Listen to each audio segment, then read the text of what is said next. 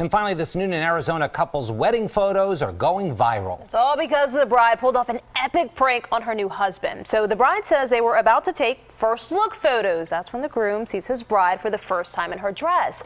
Well, apparently the groom was so nervous, the bride came up with a creative way to calm his nerves. She asked her brother to put on a wedding dress and surprise him instead. I hear like these gentle, quiet footsteps behind me. And then the most gentle touch on my shoulder, and then I look back, I'm like, oh, there she is, she's so beautiful, and then I look back, I just lose my mind. It was so funny. All the emotions kind of start flowing out, and I was just totally calm, hilarious. And it actually helped ease my nerves too. Yeah. It was a really great start to the beginning of our story. Mission accomplished. The newlyweds say they hope their pictures inspire other couples.